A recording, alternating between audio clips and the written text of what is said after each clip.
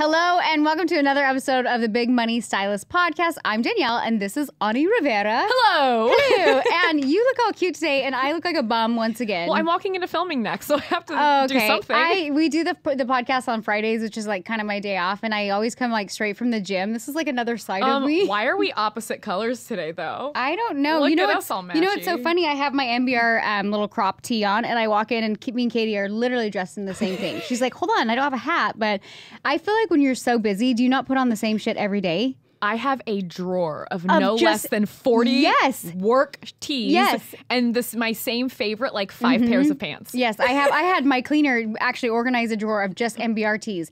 And I am like a shopaholic and I love clothes so much. And every day I'm like, what MBR tee do I want to wear? I'm like, why do I even shop? Like these are, they're actually free tees for us because we're in the company. But yes, I'm the same way. But you know what? Do you know what they say? They actually say that producers do that. Because we can't spend any time thinking. Yes, because instead of going through and spending an hour being like, do I look better in this or do I look better in this? We're just like, okay, get up, put a work tee on, put like my normal all black, and then walk out the fucking door to actually go through and do some shit. I know, but it'd be fun. You know what? Actually, never mind. I was gonna say, even if somebody laid out an outfit and was like, Danielle, wear this, I'd be like, no. I don't want to think about anything but putting on my cute little MBR tee. So you know what I'm fucking stoked to wear? What? The Christmas dress I got in the mail. Ooh, I ordered the little the feathery one. Girl, I don't know how fancy we were supposed to get, but I'm going real fancy. Nice. Well, you know, just make sure we keep our masks on and take it off only between bites between food. As we sit in the podcast studio. Welcome to California. All right. Today, what do you want to talk about? Dude, we just finished a massive round of fucking events. You know what? Maybe that's why I'm a little bit loopy today. Like, oh my God, I had an ads call and finally I started talking and I go, I'm so sorry, hold on. I literally went like your brain is like, I feel like my brain is not, usually I'm pretty like witty and pretty quick and I'm like, it's a little something's. There's a lag happening today. There's a lag happening today.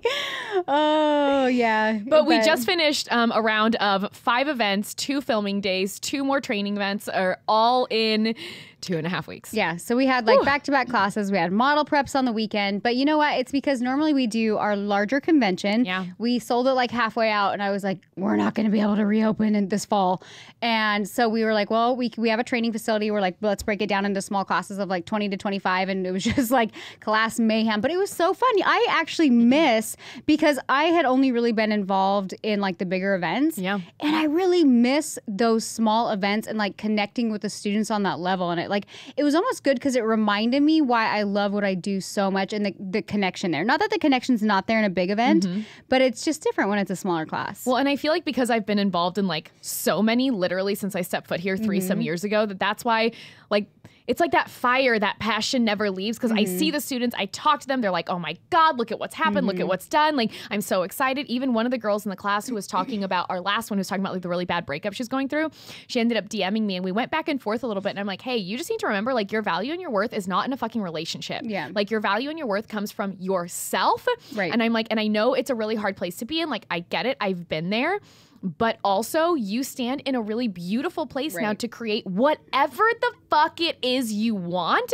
And you hold yourself to that standard and you hold your next partner to that standard. I'm like, and you get to build a life that you want and a life that can't be taken from you because you fucking built it. Well, and I think too, like sometimes whether it's a work relationship or a personal relationship, it's like even in my personal relationship with Garrett, like there were so many years where I'm like, I can't keep, like we were just like in totally opposite directions. And I'm like, I want to make this work, but we're both going to have to like revene back into the middle and then work on it together. And it took us probably like a solid 4 years, like to where I felt like I'm like, hey, I kind of like you again.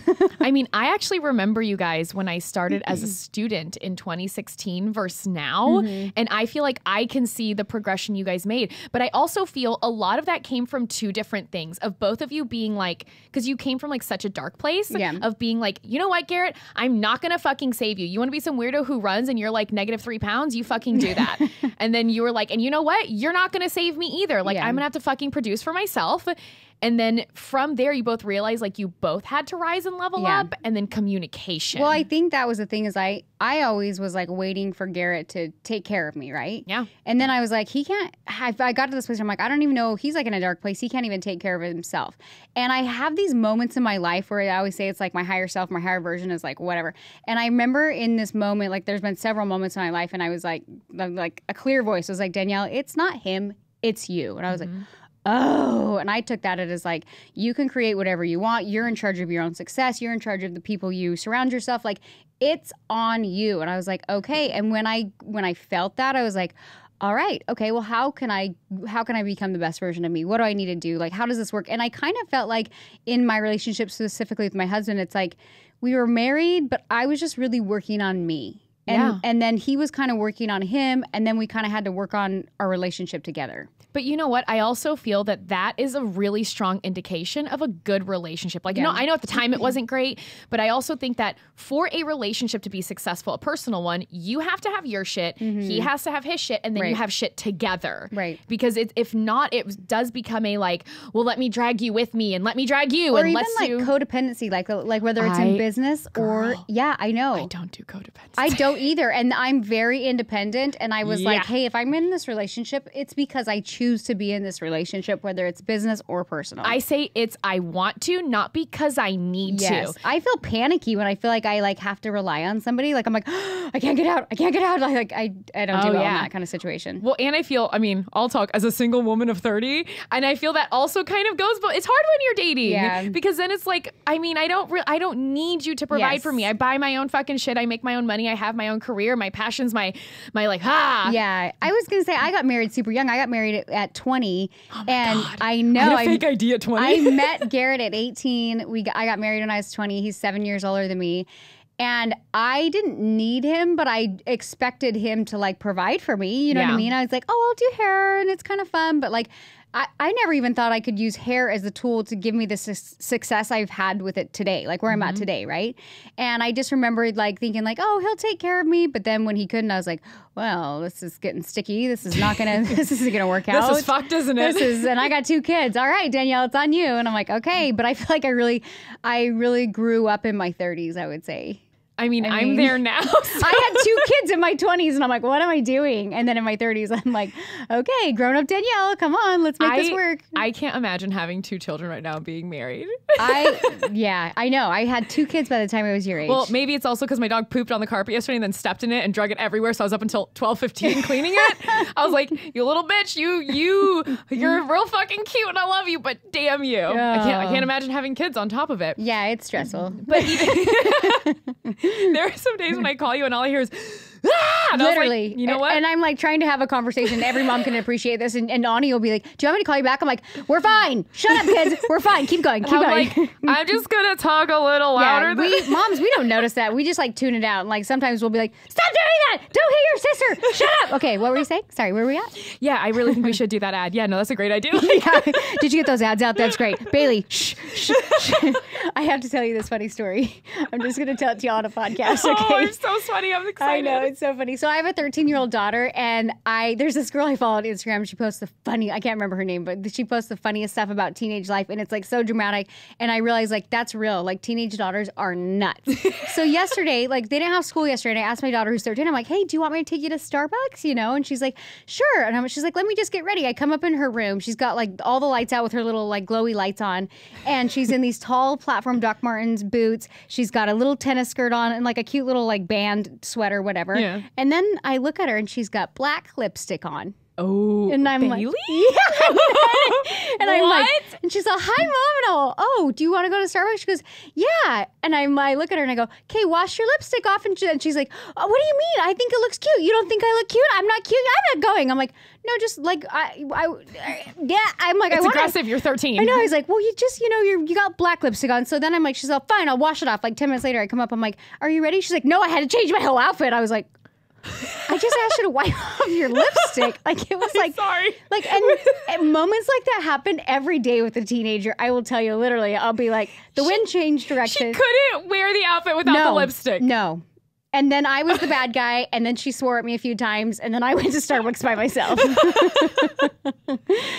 don't know why I felt like I needed to share that story with you guys, but that you know what? I'm feeling pretty good about the poop I had to clean up I was right like, now. so you can talk about your dog shit, but my daughter, woo, there's some days where you I'm have like, some daughter shit you're dealing with. Yeah, sometimes I just laugh, and I'm like, okay, we'll see you in a couple hours. Like, there's nothing to say. Man, but yeah. has she reached womanhood yet? Yeah, she has. And it's actually that time of the month. So it's like, yeah. So it's Shark Week, I see. It's sure. Okay. I mean, I think I'm crazy until you have a 13-year-old daughter and it's that time of the week and you're like, okay, let's put the gloves on, guys.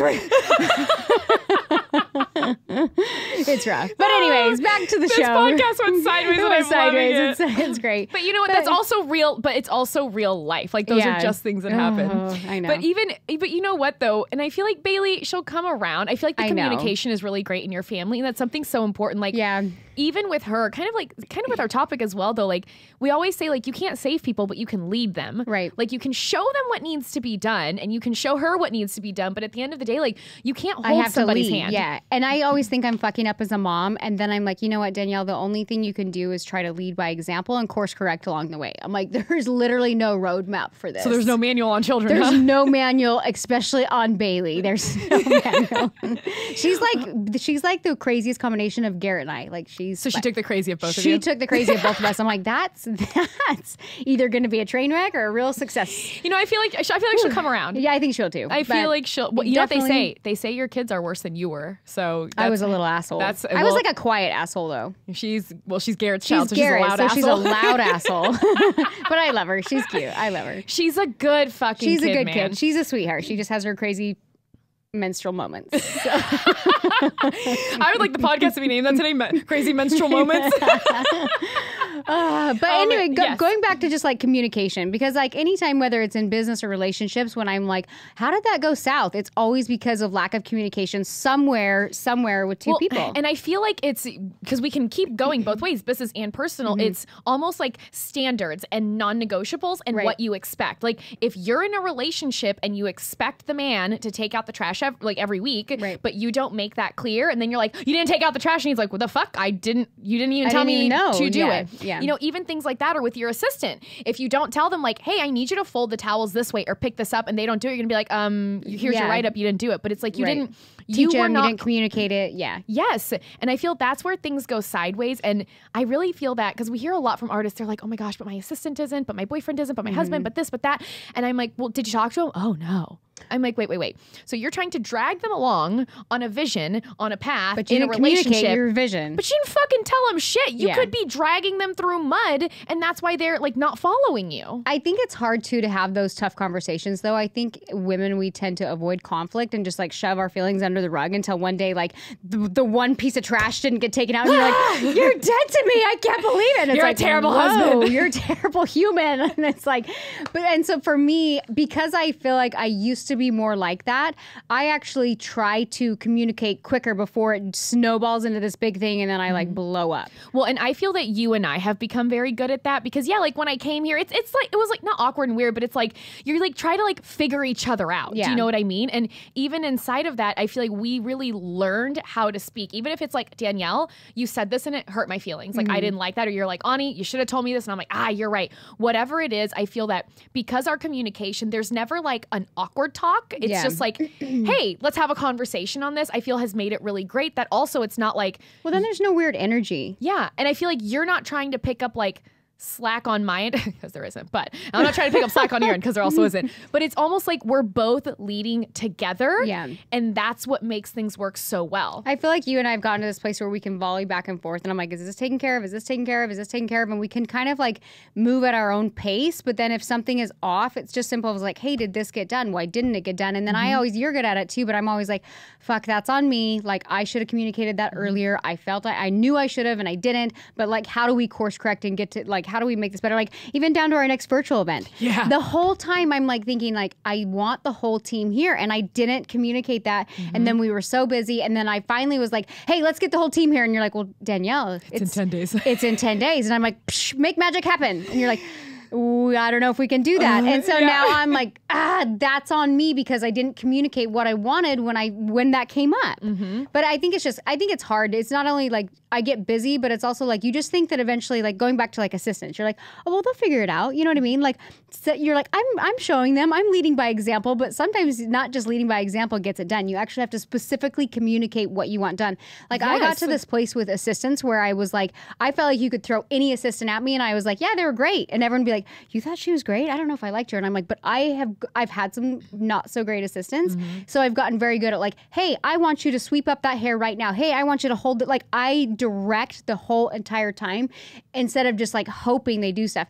And it's so funny now when I work with an assistant and they jump in without me saying anything, I'm like, I tell them, I'm like, oh, I don't need you to do that. like literally I've had assistants like jump in and I'm like, don't paint that. I didn't ask you to section the hair. Don't paint that. Like, I think I come across a little bit scary sometimes, but I don't have time to be like, can you please do this? Have you met me? Yeah, I know. You're actually scarier than I am. And I think both of us don't mean to come across that way, but we're like, we have to get things done. But that's why I'm always like, Ani, your tone was kind of mean. And you'll be like, I didn't even notice that. And immediately, and I also have no problem being like, hey, you know what? I'm sorry if it came off as mean. Here's what I was doing in the moment. Here's where my mind was at. Right. And I feel like that's also important as well. Like that's hard in relationships because sometimes and Garrett does the same thing to me, and we'll be so consumed with work stuff that we bring that like mentality home, and we're trying to have a conversation, but we're still stuck in work life. You know what I mean? And then we kind of like, and then we like kind of trigger each other. So I have to tell him sometimes, like when I get home, I have to be like,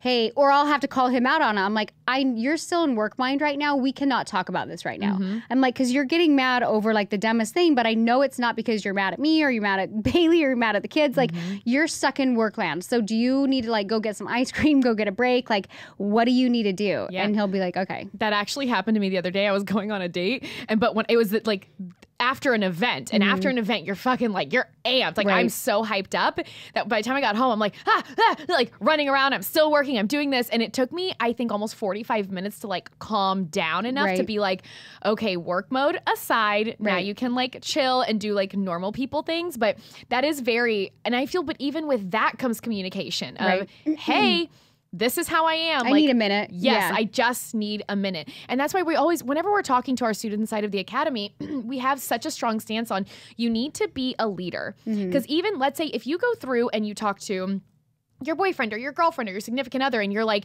you know, this is really like what I want in life. If you're like, I want marriage and I want kids and dogs or white picket fence, whatever it is you want. If you're not clear about that and then years down the road, you're like, what do you mean you don't want that? But you know what else too? Like if they like never want that and then you're like, hey, this is what I want, and they never want that, I feel like it's like, what do? You know what I mean? Yeah. And I feel in those instances, it's really hard. But if your paths don't align, because I'm also a firm believer, if someone's like, hey, I don't ever want kids, don't be that crazy lady that's like, I'll change his mind. I'll change you. I know. You want, but do you want that though? Like, is that actually winning for you? I know. And it's very hard to like, almost like cut the cord. Right. And be like, hey, you know what? Thank you for everything. Unfortunately, this doesn't. I have like a good friend who's like in a similar situation, and like she loves this guy and she wants to marry him, but he doesn't want kids, but she doesn't even know if she wants kids, but she just wants a commitment and he doesn't know. And I'm like, I'm like, are you willing? What are your negotiables? That's what I say. I'm like, what are your negotiables? She's like, I just want a commitment. And I'm like, okay. I'm like, then you probably need to put some kind of like a time frame on that for yourself. You know what I mean? Do you know, I started these 2 different journals by this guy. One of them is actually about like your mindset, and the other is actually for single people, which has been very cool.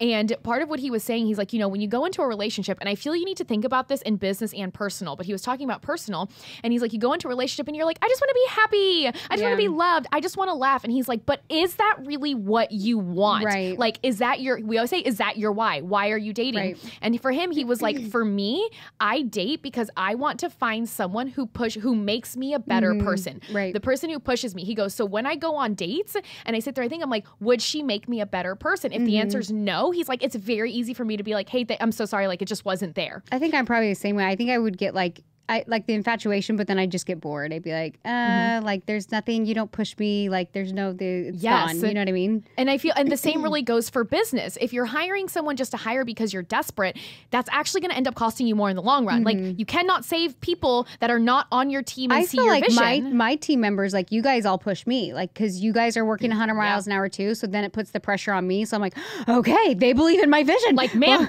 you're steering the boat and we're rowing like motherfuckers. I have to remind myself that, like, sometimes I'll be like, why didn't Ani get this done? Then I'm like, to your company. I'm like, oh, fuck me. Okay. Shit, I should have done this. So I'm like, okay.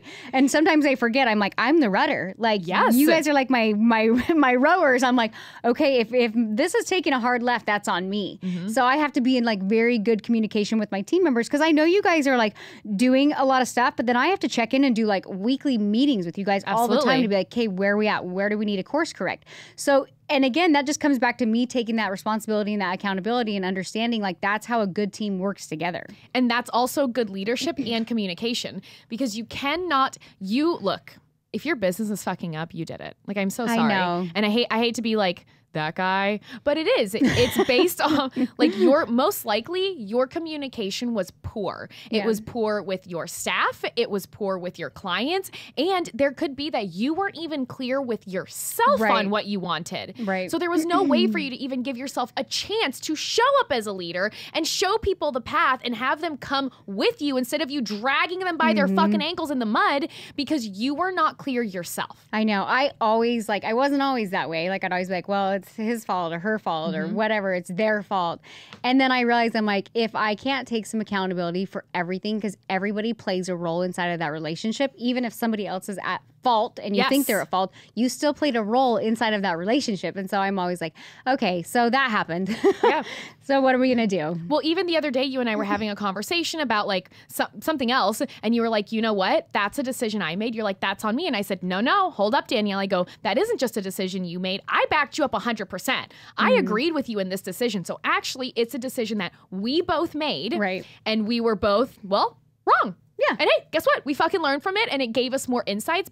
And I think you can't try to be like right all the time. Yeah. I think that's actually why we've grown as a company because it's like I thought you were about to say a couple. I'm like, so we've grown as a couple on I know we're work wives, but wait, what? Well, kind of. But like, if you think about it, I think we're kind of hard on ourselves, but we're always willing to be like, okay, well, we screwed up. So, yeah. And we're willing to course correct instead of like, just like take a left. We actually are like, well, how do we make sure that this doesn't happen again? You can't be so stuck in your fucking ego and demanding to be right. And that goes for business partnerships. It goes for your staff. Yeah. It goes with your clients. Yeah. And it goes in personal relationships. Like if you fuck up, just own up to it. And I feel like don't take yourself to the dark place of being like, I'm the worst person. My life is garbage. Everything's garbage. I quit. Don't do that either. Just be like, you know what? Yes, I fucked up. I made a mistake. I'm now going to fix it. I hate living in this weird guilty place. So like if I ever feel like I fucked up, I like in good conscience, like I don't tell me a secret, I cannot keep it. Like I literally would be like, I did this. I'm feeling so guilty. I can't handle it. Like I literally because like I can't live in guilt. Like it drives me crazy. So I'm willing to have those tough conversations, even though I'm like the biggest conflict avoider you've probably ever met. I also hate living in guilt even more, so it forces me to communicate because I hate that feeling. Yes, and then if you think in your head that someone is upset with you over something that you know you did wrong, that other person, like let's say like I thought you were mad at me for I did something and I thought you were mad, even if you weren't, you could be like, oh Ani, yeah, no, I don't like that. And I'd be like, she doesn't like it? Oh my God. Because you're living in some story. Because you're so like fucked up in your own head and you're so stressed that all of a sudden, it's like when you don't like someone and you're like, look at that bitch eating that cracker. It's like, she's just eating a cracker, leave her alone. But that's what it is. I don't do guilt either. I would rather be like, hey, okay, you know what? I did this. That happened once. I sent like a weird email or something. I didn't check one box and you're like, oh, okay, this, that. And I'm like, but Danielle, I also need to tell you that I sent this email and this is what happened and this was the outcome and I'm going to fix it. And I was like, oh, it'll never happen again. And you're like, okay. Okay. All You're right. like, is anything bad happening? Because I'm like, no. then I would have come and had a conversation with you and you'd been all weird with me and I'd be like, what's wrong with Ani? And I would have had no idea, but you were living in your own story of that little like guilt pocket. So, but I also think being honest, but you know what? That's something that makes it work because you know I'm not going to keep fucking secrets. And even if like I don't tell you something, it was never meant to be like a secret. It's I probably just forgot or I told you and you didn't remember. That's true. I have too many things going on. So half the time you'll be like, I told you that. Remember like 10 times? I'm like, I don't You're remember. like, no. So guys, really what we wanted you to get from this is take a look at how you're showing up in your life and maybe split it up. Look at it if you own a business as a business partner, if you're an artist as like the lead artist, if you have assistants as like their boss, and then also in your personal relationships and really think like, have I been so clear on my communication that everybody knows like, here's what's important to me. here are my non-negotiables. Here's my path. Here's my vision for myself, for my life, for the business. And if you haven't been that clear, then there's a chance you're just trying to like save people and drag them. And oftentimes when you're really clear with your vision, it allows people that don't align with your vision to choose out. Yes. It's not like you're dead to me, you're fired. Like you realize that you guys are on totally different paths. And it kind of gets to this place where like I've had to let people go, and I literally, the conversation is not like, you're dead to me. I'm like, what do you want? Because here's how you're showing up. Here's where I'm going. Here's my non-negotiables. What do you want in this moment right now?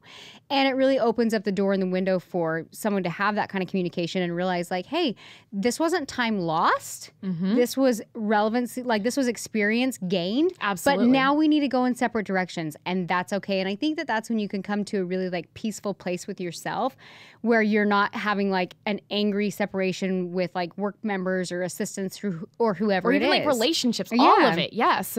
And that's why it's just so important that first you have to be clear with yourself, because if you're living in a place of chaos where you're like, I don't know. And I've even seen some artists before, they're like, no, I know exactly what my vision is. And I'm like, really? Because I'm on the outside looking in and you're a fucking disaster. Yeah. Like you need to get it together and you stop might telling have your yourself. vision, but you're like 20 steps ahead. Like, yeah, you're a hot mess. Yeah, you got to start here with your vision and then take it there. You know what I mean? And it's even for me, I'm like, I have my vision of where I want to go, but it's like day by day. I'm like, okay. It changes. Yeah, I'm like, okay, like literally, like we'll try to plan things out. I mean, think about 2020. We tried to plan out this whole year and we had to course correct everything. And so now we're even like going into 2021 trying to plan it. And I'm like, you know what? The best I can do as a business owner is have clear communication and set like small goals and reach towards every small goal. And then over time, like you've seen so much progression in yourself because you're not just like, wow, that's where I'm going to go. But where do I start? But where do I go? And it's just like, okay, well, here's the next step that I can see in front of my face. So I'm going to go there. Because that's what I think women do. I think they're like, there's too many steps in between. I don't know where to start, so I'm not going to do anything. And I'm like, well, what's the first thing you need to do? And it's like sometimes the simplest things. It's like, hey, next month I'm going to cut out haircuts. Yeah. Okay, next month I'm going to fire this assistant. Okay, like every little thing will help get you towards your goals. So you guys, we're coming to the end of our podcast. This was kind of like all over the place, but I feel like it was good. I liked it. I was like, we're a little bit like squirrel. No, we're a little bit like event fog. I feel loopy some days. Some days I think it's just because we had such like a long week, and I like literally this morning I've been like laughing, and I'm like, I think I'm like in a high. Like I'm kind of like, oh, so much work, and it's Friday. Yay, it's the weekend. So anyways, look for a podcast every Tuesday. I actually was impressed with how many students listen to our podcast. I loved it. And if you're listening to this and there's a topic that you want us to talk about, or even like a like if you're having a problem and you want help with it, send us a DM on Instagram or whatever it is. We'll be happy to help. I'm going to do a post like that. I'm going to post, when I post this podcast, I'm going to say, what topics do you want to hear about? And see what people say. Let's go spicy. Let's do it. Guys, thank you for listening. If you want more information on all of our classes, you can go to bigmoneystylist.com, enter your email, and we will be updating you as soon as we have the 2021 schedule, which is coming up. It's going to be good very soon. Very soon. All right. Bye. See ya.